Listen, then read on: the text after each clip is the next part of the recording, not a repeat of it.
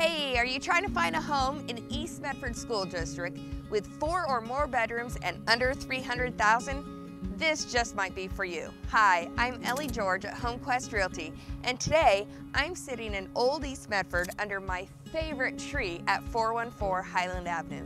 We have super quiet neighbors in the back. It's the historic Eastwood Cemetery, and we're just a stone's throw away from Bear Creek Park, Asante, and the dog park.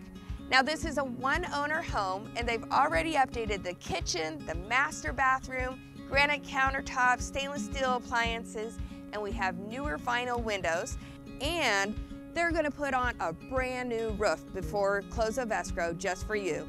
You're gonna find 3 bedrooms in the upstairs living situation that really takes advantage of the mountain views. And then downstairs is another bedroom with a separate living space, which could easily be another bedroom if you really needed it.